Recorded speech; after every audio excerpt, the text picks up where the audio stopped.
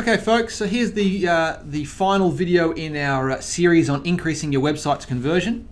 We're going to have a little bit of a look at some of the bad news in this space just to give it some balance, and then we're going to go through our checklist. And the checklist is the thing that I want you to use. I'm convinced if you'll use this against your websites and ask yourself those questions, you'll see a real increase in the conversion rate in your website.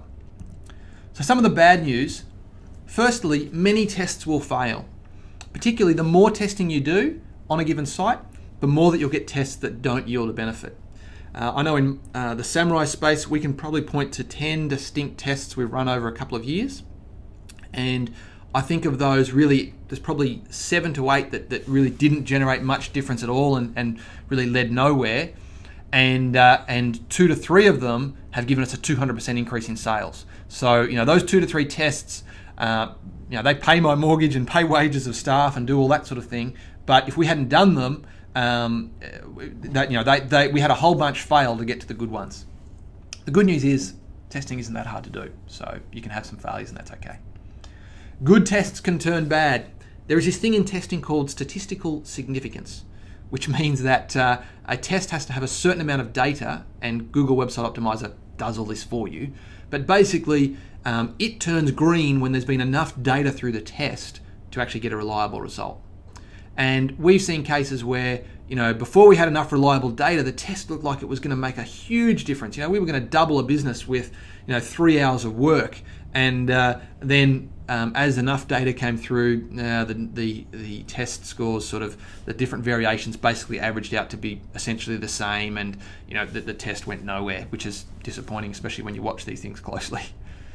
Another piece of news to be aware of is that Google Website Optimizer requires the ability to insert JavaScript. This is a bit of a techie one, but sometimes people using content management systems actually can't insert JavaScript. And so if you're going to get big into testing and you're deploying a new site, you may want to ask your web developer, or you may want to think about, will I be able to insert JavaScript into the page in order to basically put JavaScript at the start and the end of each of the elements that I want to test in order to run my test.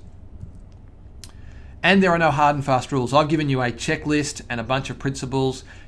Typically we would have said that less graphics increases conversion, but I can show cases where that's not the case, specifically where the graphics are used well to back up the sales message. So there's no hard and fast rules, but there are principles that can lead you in the right direction. And we went through those in the last video, and we'll really polish them off with our checklist.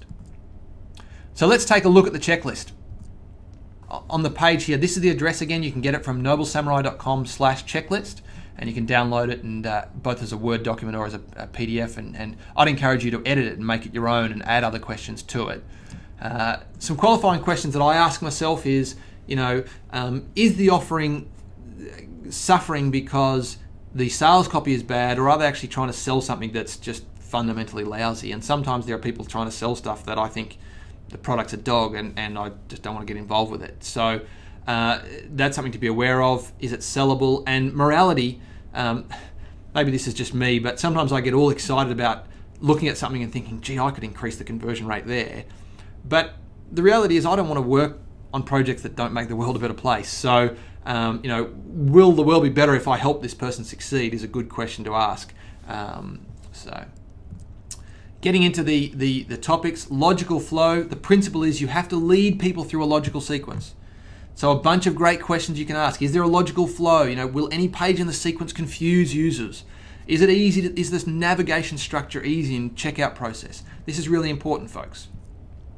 The basic website structure, is it fundamentally flawed? Can I exchange elements on the page to increase in conversions, or should I go through a whole new layout? Do I need to renovate, or do I need to detonate?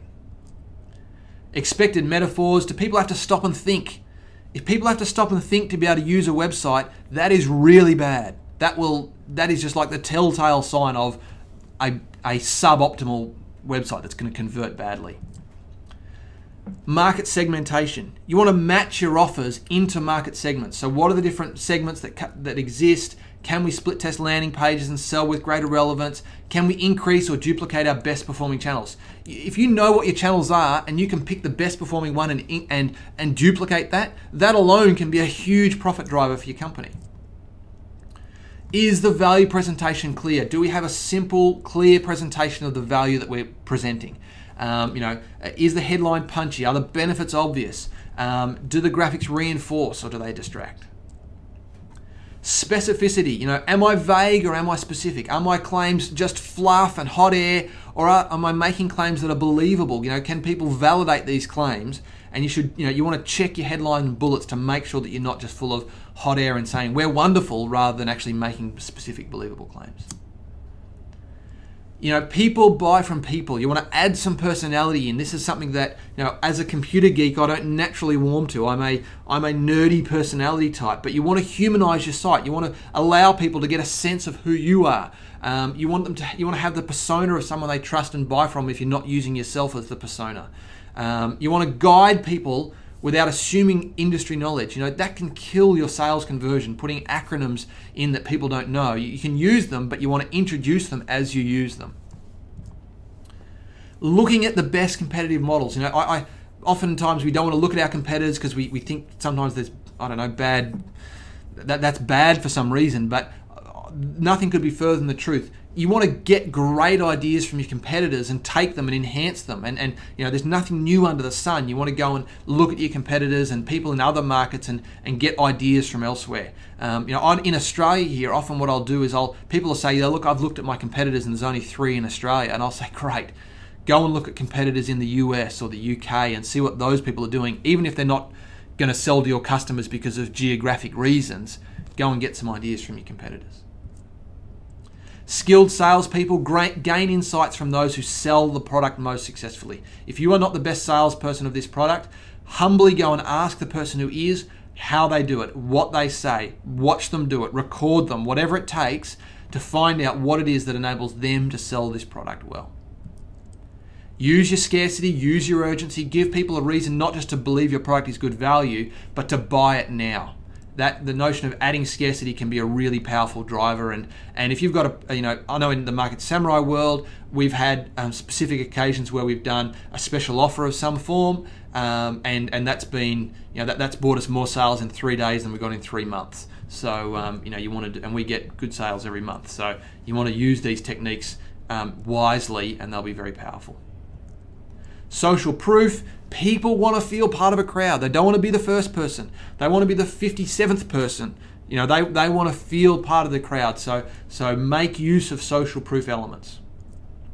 Authority. Is there someone that your marketplace will look to and will listen to and respect that you can use to A, give you the right to command attention up front, and B, to be convincing? Distractions. Distractions and friction. One of the worst things you can do in your ordering process is have a whole bunch of links that people don't need to see. In the ordering process, when people are giving you money, that page should be really simple and should say, okay, you've got to the point where you're going to give us money. Don't ask them to do anything else. Just ask them to give you money. Classic one, am I tempting my users with dancing cats on YouTube? You don't want to be doing that. You don't want to distract them away from your sales message. Risk reduction. How can I take the risk away from my customers? And a crime that I see so often is people will actually I'll ask them, if there's a problem, can people get their money back? And they'll say, yeah, sure. And then I'll say, it's written nowhere on your website that that's the case.